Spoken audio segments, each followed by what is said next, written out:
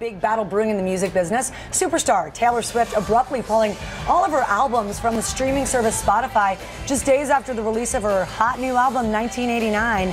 Well, now Spotify is working very hard to try to win her back. And Rebecca Jarvis has our story.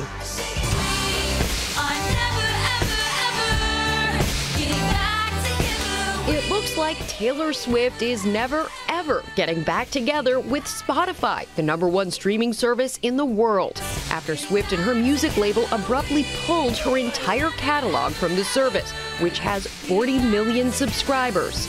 Swift has never seemed a big fan of streaming services, writing in the Wall Street Journal last summer that piracy, file sharing, and streaming have shrunk the numbers of paid album sales drastically, and every artist has handled this blow differently.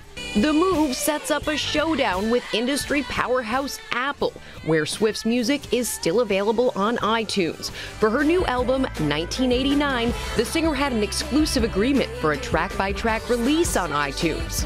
And on Beats, a streaming service which Apple acquired last January. 1989 has had an incredible opening week run with 1.3 million copies sold, but Swift didn't release 1989 on the service.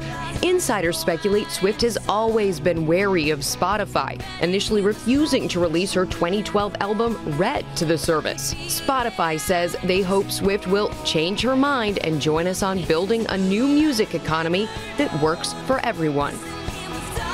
And from what I'm hearing this morning, Taylor Swift isn't the only artist planning to go this exclusive route. Rumor has it Beyonce's new album is going to be dropping November 14th, also exclusively on iTunes. And Robin, the thing here is this changes how we listen to music. It also can change how we pay for music, what we pay for music, most importantly. Yep, stay tuned, that's for sure.